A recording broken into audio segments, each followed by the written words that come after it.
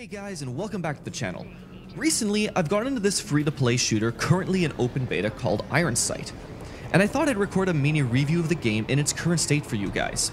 Before we really get started, here's a quick overview of basically the story and where the game's from.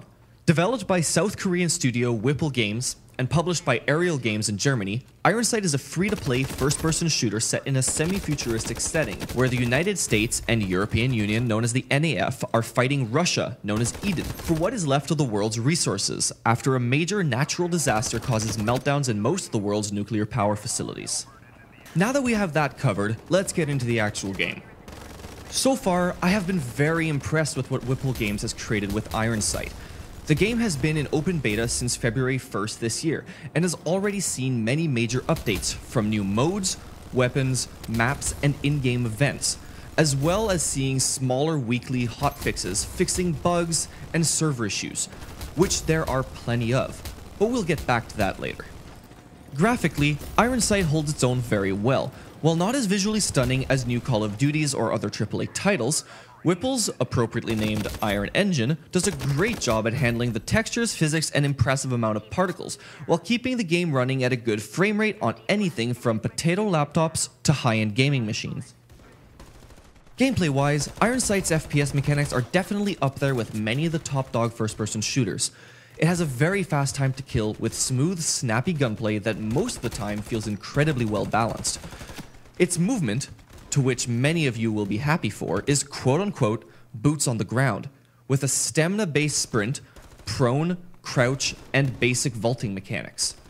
The game features 6 game modes: TDM, Secure Point, Search and Destroy, Resource Takeover, AI Team Deathmatch, and for all you competitive gamers out there, a ranked playlist.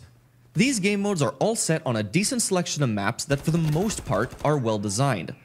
Each map utilizes the tried and true 3-lane system and include very interesting and fun interactable and time-triggered objects within the environment, some of which can lead to some pretty interesting and epic moments during your matches. When it comes to your character and loadouts, you can create up to 3, which you can swap between whenever you die in game. Each loadout lets you pick 1 primary weapon with 3 attachments, 1 sidearm, 1 lethal, 1 tactical, and 3 score streak deployable drones. The variety of weapons and attachments is also quite impressive, rivaling those of many larger and more prominent titles. These can all be unlocked by leveling up, purchasing with GP, one of the in-game currencies, or unlocking through the ever-hated supply boxes. Luckily, GP is very easy to earn through gameplay and daily logins, but supply boxes? Not so much. Whipple and Area Games do allow you to earn supply boxes by leveling and completing daily quests and such, but the focus here is most definitely on getting you to drop some coin on these boxes.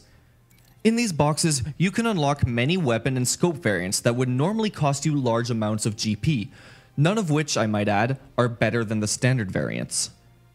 This brings us to the negatives of Ironsight. To be honest, there are very few negatives to this game, and most of the ones there are very much due to the nature of free-to-play games such as this one. The most prominent one, and by far the most controversial topic in games as of late, is the presence of microtransactions, an unfortunate reality in these free-to-play games. These microtransactions include supply boxes, which we've already discussed, XP boosts, GP boosts, and starter packs, some of which can definitely boost your progression in-game. But so far, I haven't found any items locked behind real-life money that can give a player an obvious advantage in gameplay, just cosmetics. The game's servers are also a huge issue. I have been playing Ironsight for a little over 2 weeks now and have been unable to play many times due to problems with their servers. This is something I had expected from a beta by a smaller studio, but had nevertheless hoped wouldn't be a problem. This of course can be very frustrating at times. However, it currently doesn't make the game unworthy of your time. It is, however, as a new player, something you should be aware of when choosing whether to download it now or wait for a full release. There are a few other small things I wish the game had, and I hope get included in future updates, such as better looking emote animations, and maybe the ability to see characters of others in your party on screen, but these are in no way game breaking, just a small list of things I have on my feature and improvement wishlist. Overall, I am very impressed with Ironsight. If the devs can keep the updates, patches, and content coming, I can see a good future for the game.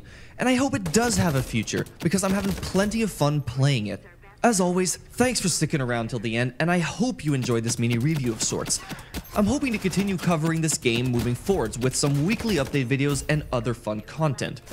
In the meantime, however, let me know in the comments section below your personal thoughts on Ironsight. If you've played it, what do you like or dislike about the game? Do you have any features you would like them to add in the future? And if you haven't played it yet, I've added a link in the description where you can download Ironsight completely free and check it out for yourself. Again, thanks for watching. Peace.